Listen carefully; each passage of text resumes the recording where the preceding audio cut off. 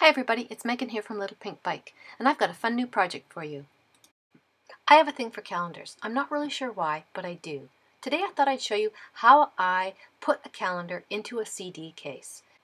You might have an extra CD case laying around the house from an old CD that you're not listening to anymore. This is a great way to use it up. Reduce, reuse, recycle. Here's my calendar that I made for the month of January. I'm just showing you how I take apart the CD case and put it back together so that it gives me a little stand to put my calendar page on. Here are the supplies I'm going to use. I have some black and white baker's twine from Hemteak that I got at Winners for the stunningly low price of $3.99. And my go-to, at least this month, dies are the little hearts from the Lawn Fawn journaling set. Stitched journaling set, and then I'm going to use the cloud border from Mama Elephant's Landscape Trio Dies set. Love that stitching. And a rectangle cut from the Lawn Fawn Stitched Rectangles. And finally, I'm going to be using the February page from my downloadable calendar. I'm going to be using the Mama Elephant Love from Above stamp set. Can hardly wait until they get the dies for this set. They're kind of a pain to fussy cut. Now I embossed the sentiment on the rectangle that I cut into a 2-inch slice, and I had to cut out a bunch where my big head got in the way. So I did use an embossing buddy that you might be able to see at the top of my screen there. It's really important to use that. Keeps the stray little bits and pieces from sticking on your cardstock.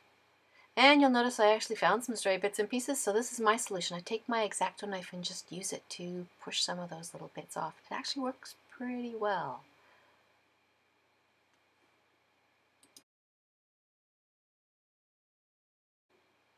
And now I'm going to show you how I got the little cloud border for the top. I took the stitched rectangle from Lawn Fawn, die cut it with a piece of white cardstock, and then I just cut a portion of it with the Landscape Trio die from Mama Elephant, and that gave me a really cute little cloud border there that you see.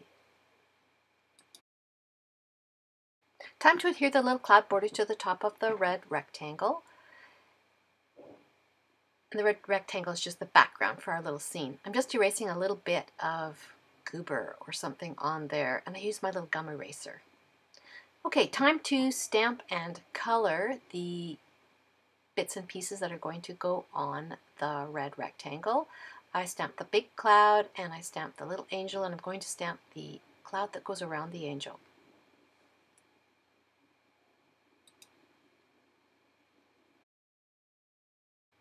And now I'm going to stamp the little halo. First time I stamped it worked out pretty well, but I always like to have a spare. Second time didn't work out so great, so I went with a third. Here are the Copic markers that I used to color my images. I'm going to turn on some music so you can be entertained while I color. See you in a bit!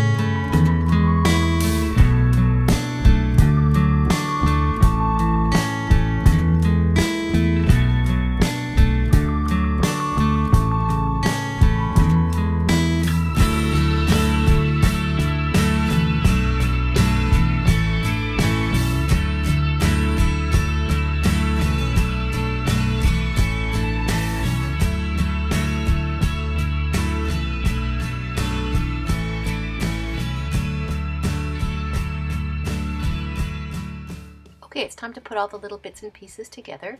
When I fussy cut the halo, I actually cut it apart at the back so that I could slip it onto her head really easily. There's a glue dot behind there to kind of hold it into place.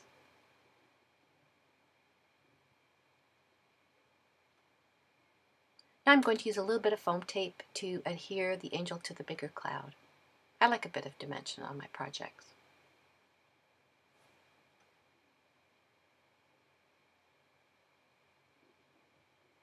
And you can see as I add some adhesive there that I use both sides of my cardstock. I don't find it shows through. Now I wanted to put a little bit of baker's twine on there, so I'd originally put it on there and then I took it off so it was in the same shape, so I just slipped it on over top. Worked out pretty well.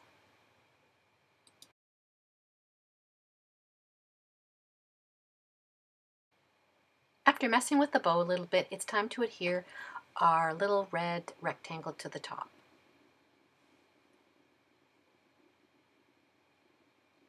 Now watch really carefully here. I'm going to try to adhere it upside down. Good thing I caught it.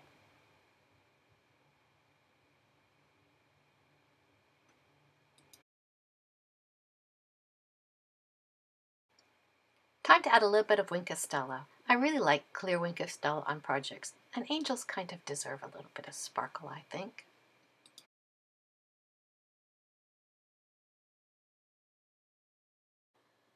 The cloud to the right of the angel looked kind of bare, so I die cut 3 of the little hearts from the Lawn Fawn stitched journaling dies.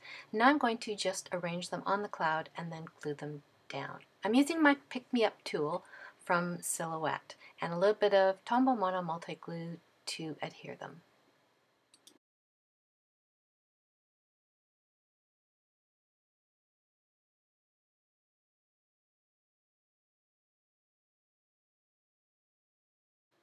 Now here's where the fun begins. I'm all ready to put it into my CD case and I realize it's too big. I had to take it to my trimmer and trim it down.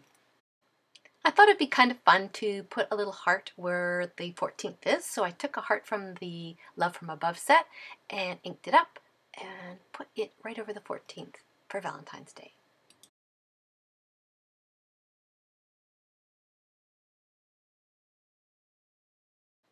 Now that's all done, I'm ready to put it into my CD case and it's ready to go for February 1st.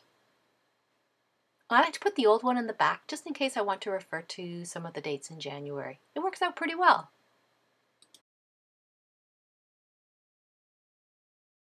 I hope you enjoyed this short tutorial on how to create a calendar from a CD case. If you're looking for the printable file for the calendar, head over to littlepinkbike.blogspot.com to pick up the file.